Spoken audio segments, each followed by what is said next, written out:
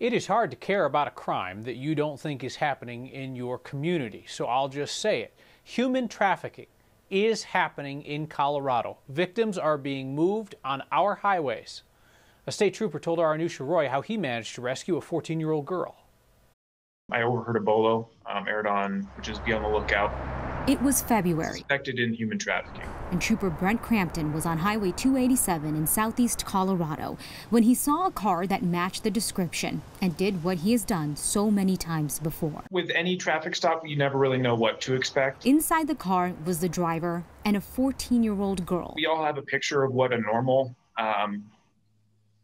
road trip looks like. But it wasn't until the driver was in custody that the young girl felt like it was safe enough to talk. She had been reported missing out of Texas a few weeks before. She told me she actually had ran away from home.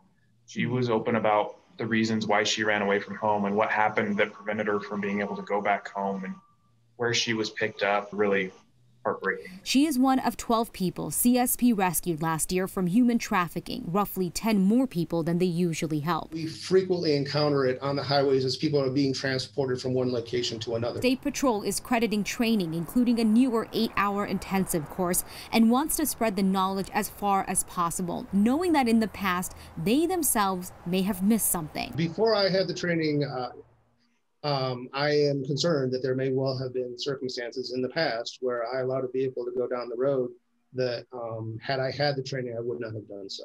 And that's kind of a haunting feeling. It's what's so haunting about human trafficking, because victims can walk right before you. I know they stayed at a local hotel, and actually the person at the counter was like, I didn't even know anything was wrong. And you really don't. You have to really look towards the deeper side. The young girl was reunited with her family. The case against the driver is ongoing and her impact on the trooper permanent.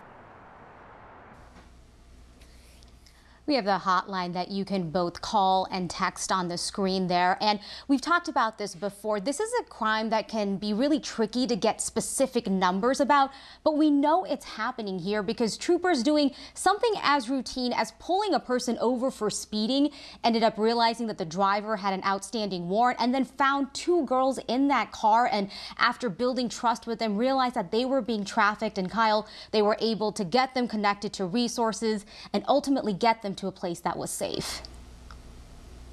Boy, and you wonder how many more terrible situations could be avoided if there was additional training. Yeah, I mean, that is the critical point to all of this. And that newer training that the State Patrol was doing, they actually started it before COVID, had to hit the pause button because of the pandemic, and they've started to back up. But, you know, it's not just about law enforcement. They're talking as well to the hospitality industry, the hotels, motels, hospitals as well. Law enforcement have a lot of their own units dedicated specifically to human trafficking, and CSP is just one of many people that are working on these trainings. Very important stuff, Anusha. Appreciate you bringing that to us.